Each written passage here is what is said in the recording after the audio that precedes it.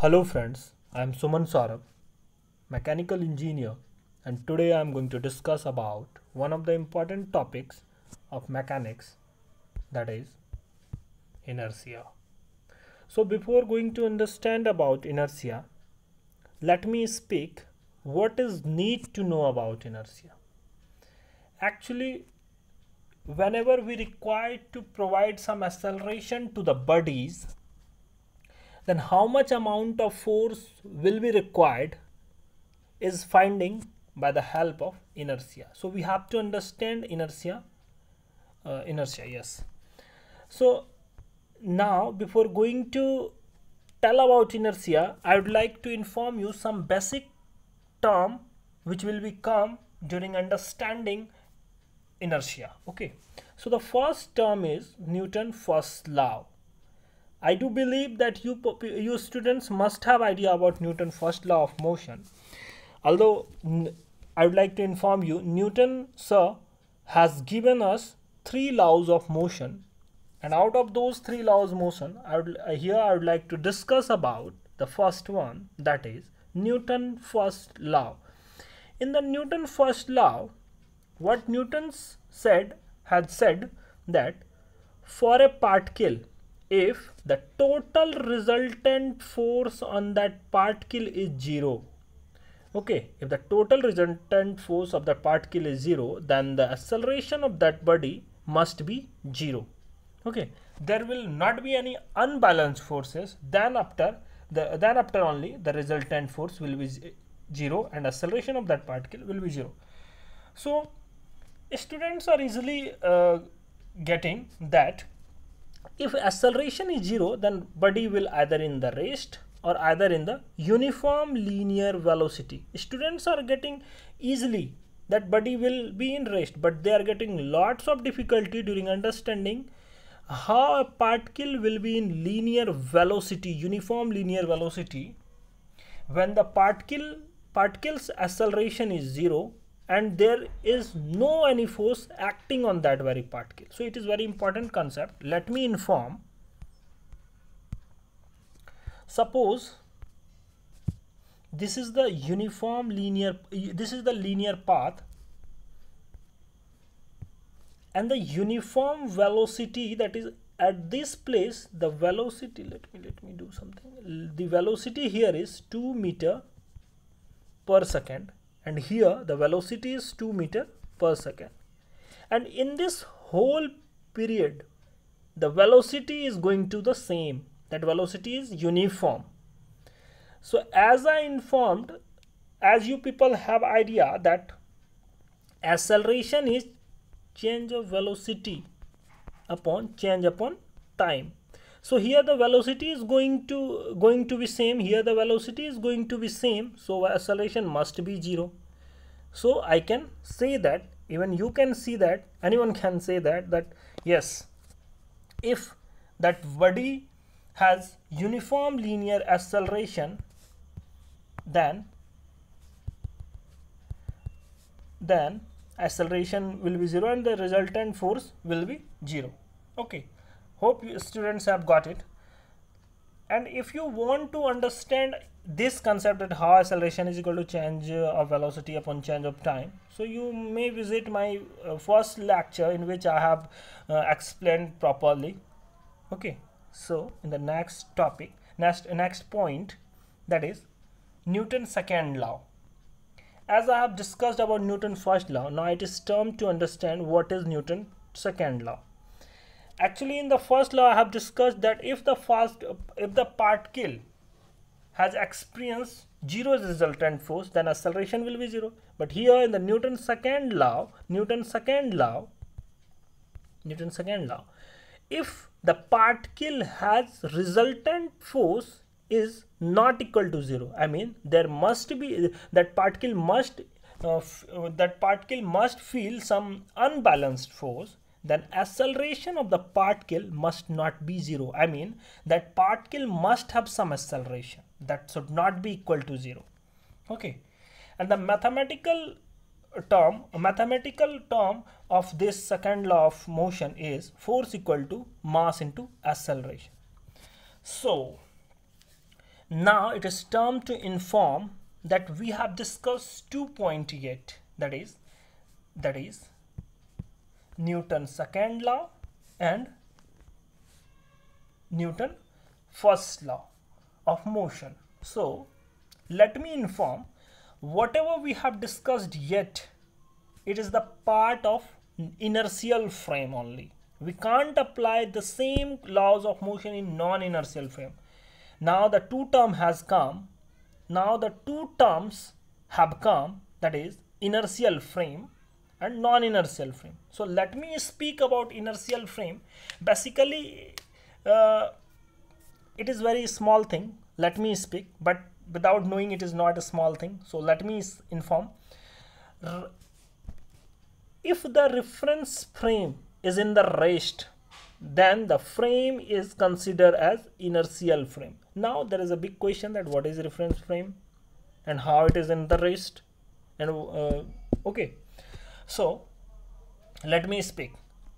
Suppose yes, suppose what, right now you must be in the room, in your room, and what is happening there, you were doing something, and suppose you are the particle, okay, you are the particle, and the study of motion is on you, okay. Now whatever we will study, that study must be on you, okay.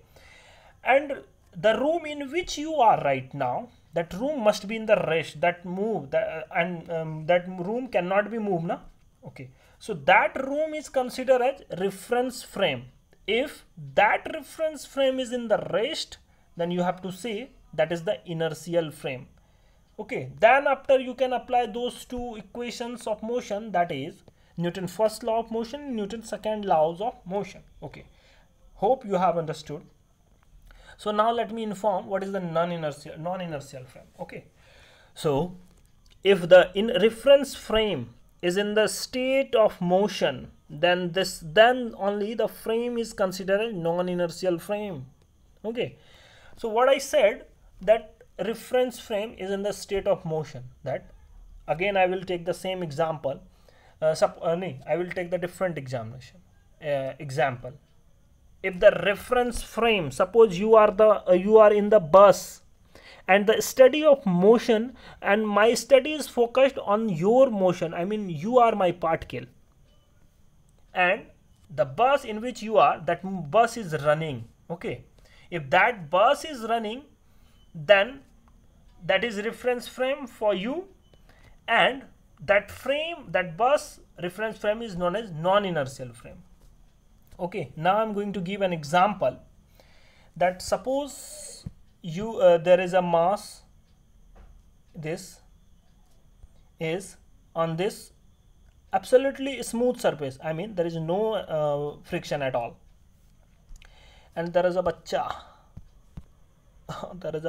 who is running this bus. I mean this is a 18 plus, not a bacha, otherwise there must be some fire, so let it be, this is apart from the topic. So this in the initial position, this bus is in the rest, and if in the rest position, if we want to start a study on this mass particle, then we can apply the Newton's first law, second law, no problem at all. But as soon as this bus will start acceleration, moving, then what will happen, do you know? That particle must experiences some acceleration in the opposite direction of this acceleration. This acceleration may or may not be different. This is the different part of study, I'm not going to discuss about that, okay. So this is the acceleration. So what I want to say, whether we have we applied any forces on this very particle? No, not at all. Without applying forces, this particle is getting acceleration a naught. How? Just because non-inertial frame. And one of the best thing I'm going to tell you, that in non-inertial frame, without applying forces, but object or particle may get acceleration. So this is the biggest issue, and this thing I'll cover later on in the next session.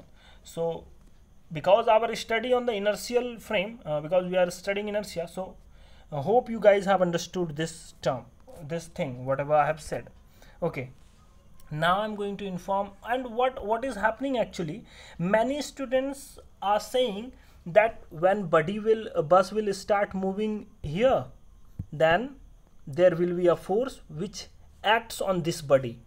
But my dear friend, and when students are being asked what type of force is being applied on this body, then what students applying? Sir, inertia force is acting in this direction. But my dear friends, there is no such forces like inertia. Inertia is basically a property. It is not the force. It is not the force. It is the property of that particle only. Okay, that is the एक second यार, ये क्या हो रहा है? The inertia is basically the property of that particle only. Okay, so basically the unwillingness to change the state of motion itself is known as inertia. If anybody doesn't want to change its position, or unwilling to change, they don't want to change, basically simply resistance to change the state. Okay, they don't want to change, that's it. Okay, so this type of is called, this thing of that particle is called inertia, resistance to change the state, that's it. So if the resistance is high, resistance of that body is high, the inertia is definitely high. Or if so we can write resistance to change is directly proportional to inertia, because what, unwilling to change is, it means what, resistance to change. Okay, change करने से अपने आप को resist करता है, that is the inertia, that is resistance to change is directly proportional to inertia. So now let me go to the another page. Okay, sorry, here is there. In many book, what students are getting, that mass is the measure of inertia. Mass is the measure of inertia. Here, mass is the measure. So let me give an example. By the example, you can automatically understand how mass is going to be the one of the important fact of inertia. So suppose I have taken two particle having a mass 1 kg lighter weight, and this is the heavier, second mass is heavier than other, that is 10 kg, and I have applied the same magnitude of force, that is 10 Newton, on both of the bodies. So by the help of Newton's second law of mathematical expression, acceleration is equal to force upon mass. So acceleration is equal to what, 10 meter per second square. We can find it because we have force and mass. In the same way, we have got the acceleration of this particle is 1 meter per second. Now let me find the velocity of this lighter object and the heavier object with reference to time. The velocity of this lighter object in 1 second will be 10 meter per second, because we know acceleration is equal to v by t. So velocity is equal to acceleration into time. So velocity of the lighter object in second is equal to 20 meter per second. Velocity of the 1 kg object in third second is 30 meter per second. At the same time, this heavier object has the velocity in the first second is 1 meter per second, because we have acceleration and we have time. So by the help of these two terms, I have got velocity of this heavier particle is 1 meter per second. Okay, and the velocity of the same heavier particle in second is 2 meter per second, and the velocity of the same heavier particle in third second is 3 meter per second. So what we have seen here, that rate of change of velocity of the lighter object, is greater than the velocity of the heavier object. Here जिस rate से lighter object, I mean हल्के object की velocity change हो रही है, velocity change हो रही है मीन्स क्या, रेजिस्टेंस कम लगा रही है ना, and the way this heavier body is resisting itself with respect to time, you can easily see that 1 meter per second, 2 meter second, 3 meter second. So I can say that lighter body has less resistance to change, while heavier body has high resistance to change. So I can say that in the last I have told that किधर गया भाइयों, मिल जा, wait, let me search, where is it? अच्छा इसी में होगा फिर. In the last I have told you that resistance to change is directly proportional to inertia. In the same way,